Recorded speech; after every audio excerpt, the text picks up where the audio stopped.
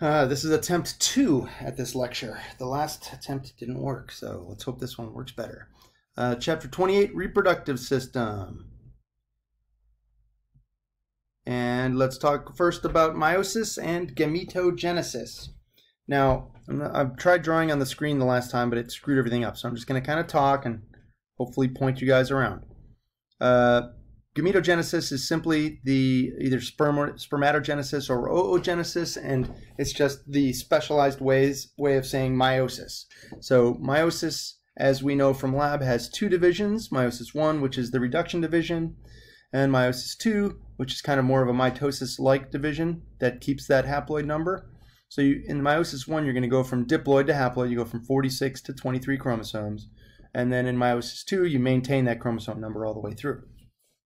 Now, if you look over there on the right side of this screen, there is the difference between oogenesis and spermatogenesis. First thing you'll notice is that spermatogenesis produces 4 functional sperm cells, while oogenesis only produces 1 functional oocyte. And this is because of the whole quality versus quantity strategy that females take. They want to make one large egg, which they have to carry for 9 months as an embryo and a fetus, and then they have to feed it. So at least in mammals, so they have a lot more riding on this than males do. Therefore, they tend to build a much larger gamete, discarding the DNA and the leftovers from the meiotic divisions. Males don't need to do that because their sperm cells just have to get to the target with the nuclear warhead. So if you look down at the bottom of the screen, and I'm going to try this. Here I go, trying it. If you look at the bottom of the screen, you can see that there's fertilization taking place down here, right? Oh, yeah, of course it did that. Yeah, just like that. So it actually kind of worked. But this fertilization event is what cues the second meiotic division. So if I look back at the full screen here and go, this is meiosis 1 for both parties. This is meiosis 2 for males, but meiosis 2 for females doesn't take place until after sperm penetrates the egg. So once sperm penetrates the egg, you're going to have meiosis 2. So this is down there is meiosis 2 for the female. Then those two nuclei fuse, and you get a zygote. So moving to the next slide, I hope. We see the female reproductive system. There's some fun facts there along the way. You have all, if you're a female, you have all of your primary oocytes by the time you're born. So you basically have all of the cells that will ever develop into eggs by the time you're born. Now you take time out until puberty kicks in, and then you start pushing them through meiosis 1 to make secondary oocytes, and then releasing those every 28 days or so. The follicle that ruptured to ovulate them collapses into a massive tissue called a corpus luteum, and a corpus luteum produces a lot of progesterone and estrogen, which in turn maintain the endometrium. So if you get pregnant, the embryo has a place to interface with the mother. A few other structures here of note. The cervix is kind of like a pinch point, a bottleneck at the bottom of the uterus to keep the developing fetus inside. The vagina is often mistaken for the external genitalia. External genitalia in females is not the vagina. The vagina is inside, and it is a copulatory organ. That is, it's for having sex. So that's where sperm are deposited.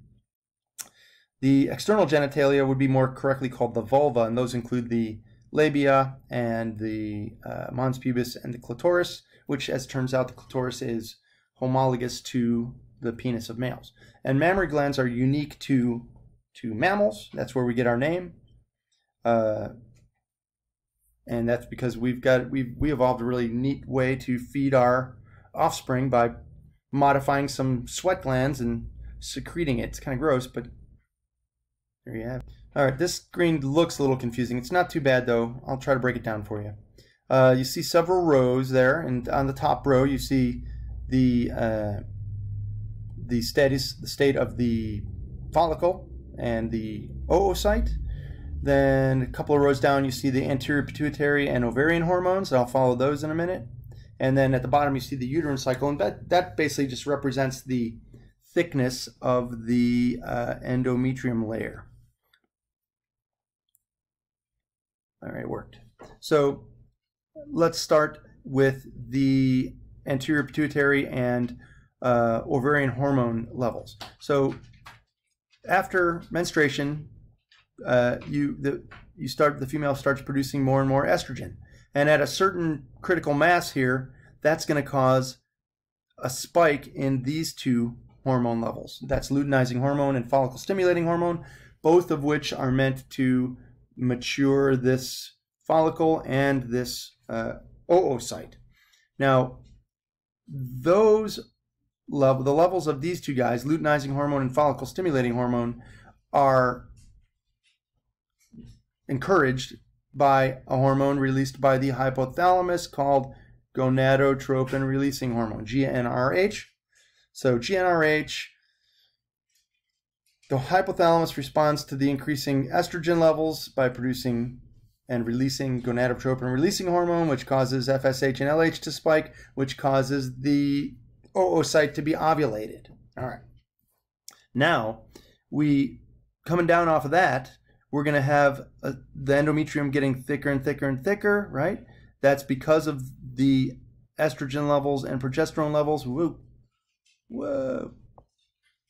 The estrogen and progesterone levels spiking again due to the existence of this corpus luteum up here. So the corpus luteum starts to produce these guys again, which causes this endometrium to get thicker and thicker and thicker. And if there's a pregnancy, that means that the embryo is going to implant somewhere over here, happily. If not, this corpus luteum degrades, stops producing estrogen and progesterone, and you're going to have menstruation. Interestingly, if there is a fertilization event, you're going to have that embryo over here in this text bit. I hope that's going to make it bigger. Great. Great. Love this. Science. Technology is awesome. All right. The embryo is going to produce something called human chorionic gonadotropin, which, in addition to mimicking the effects of estrogen and progesterone, tend to maintain the estrogen and progesterone levels and thus maintain this endometrial layer throughout pregnancy. Moving on to the male reproductive system, we see it kind of disassembled over there. There are the primary sex organs, which are the testes, which produce the sperm cells. Those sperm cells mature in the epididymis. I guess it would be epididymi if it was plural, right? So there they are. They mature there. They get motile there. They get their ability to swim, and then during ejaculation, they're gonna like shoot up these vasa deferentia is the way I want to call it, but vas deferens or ductus deferens. Those are smooth. They have smooth muscle lining the walls, and they're gonna kind of pump those sperm cells up and around here, where they're gonna start getting contributions from 1, 2, 3 glands.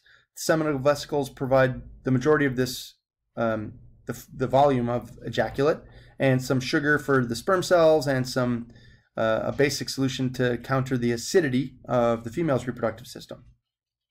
Prostate gland produces a few more things, including some antibiotics, and the bulbourethral glands produce a clear, lubricating mucus that will start seeping out even before ejaculation. The urethra, which just like in females leaves the bladder and is a urinary structure, combines with the vasa deferentia here in males. So males have a common urogenital opening in the urethra, whereas females have two separate urogenital openings, or a urinary and a reproductive opening. The urethra travels down the penis, which is the male version of a copulatory organ. It's kind of lock and key with the vagina, so it's how internal fertilization takes place.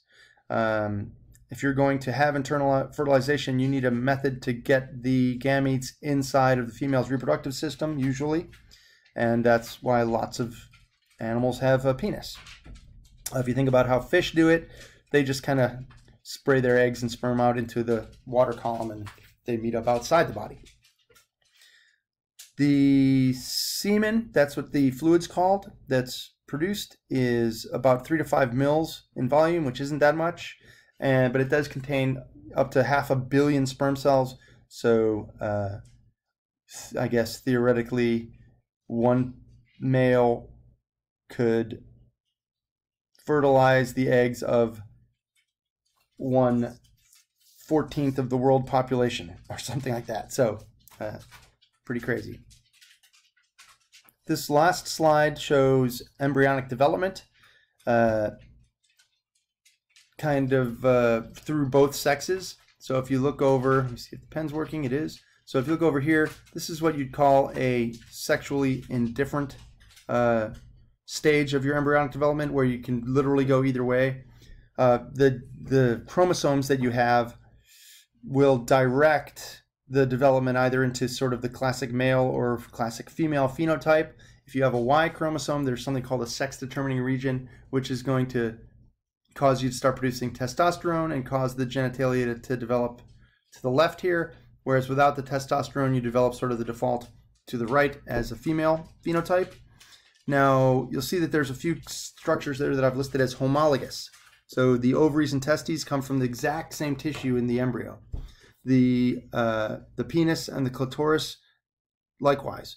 The labia majora and the scrotum are derived from the same embryonic tissue. So males and females, you know, they look different, you know, but they're not that different. They just got shaped different from the effects of hormones and genes. Puberty is a time when you start becoming an adult, and you start producing sperm cells, and you start pushing those primary oocytes to become secondary oocytes, where you'll start ovulating them. Adulthood lasts the rest of your life, but as you get older and older, you're going to have a general decline in some functions. Menopause is in females, and what they call climacteric in males. It's menopause, but it's kind of a more gradual decline in testosterone and production and sperm count. Females have a more of an abrupt cessation, and it may seem unfair, but it's really got a good evolutionary reason. Before there were ever hospitals and doctors and sanitary, conditions, childbirth is an incredibly dangerous time, right, for both the mother and the offspring. But as you get older and older, it gets even more dangerous. So you're much more likely to die during childbirth as an older mother, especially without proper medical care.